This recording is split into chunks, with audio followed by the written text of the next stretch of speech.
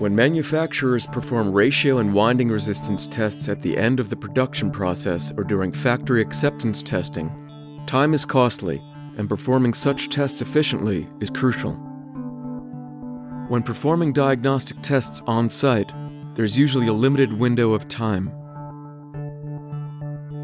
The CP 100 and the CP SB1 switchbox make ratio and winding resistance measurements efficient by avoiding climbing up and down the transformer repeatedly and reducing connection errors.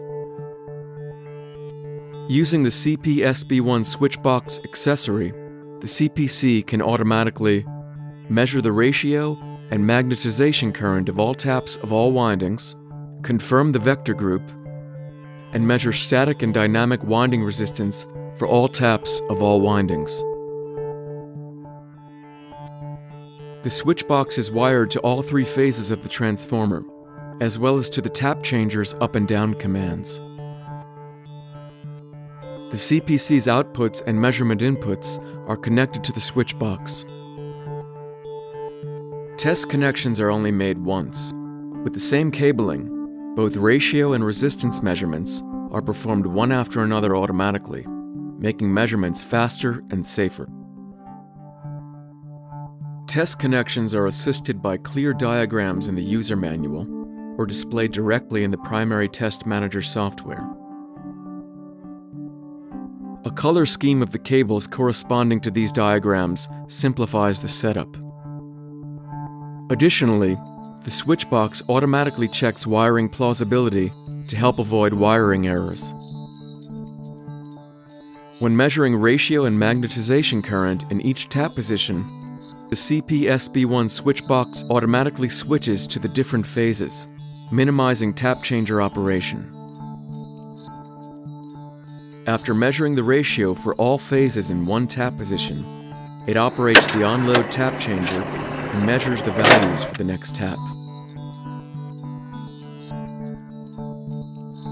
The CPC compares the results to the ratio specified for each tap and displays the deviations. Then, the CPC performs the winding resistance measurement. Injecting DC current requires the inductive energy in the winding to be charged and discharged.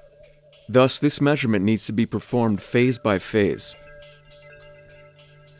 In each tap position, the CPC measures the resistance value.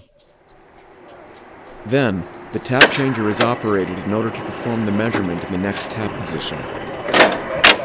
This process is repeated until all measurements on one transformer phase are finished. Then the winding is discharged before switching to the next phase.